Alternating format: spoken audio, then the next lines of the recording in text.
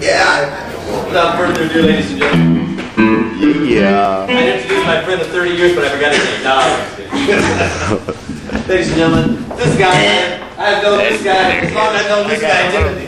David's been for 30 years. Timothy, who has known him longer? Where is he? No, where is you? I'm introducing you. Oh, okay. Forget. Thank you very much.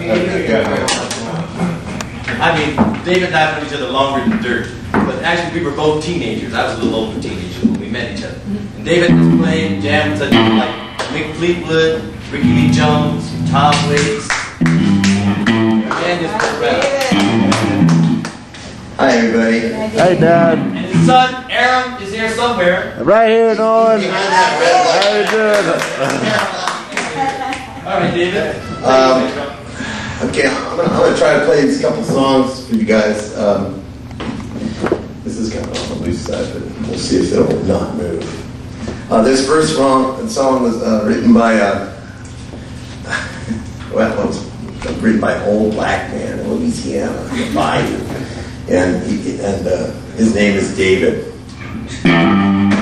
Baby, I know it's spring.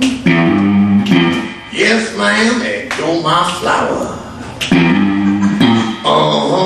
And I'm your bee. I'm gonna pollinate you.